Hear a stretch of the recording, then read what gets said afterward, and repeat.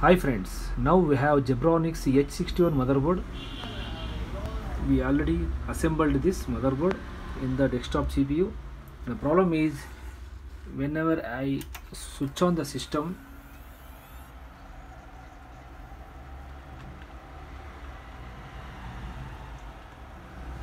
it will come to the BIOS.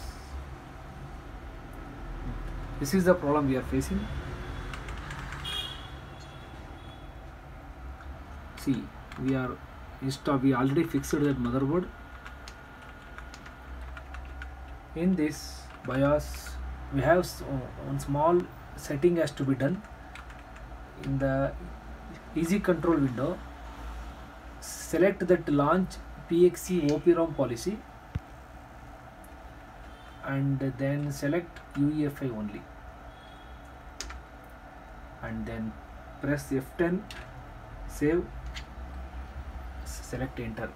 Now we will check whether the problem is solved or not.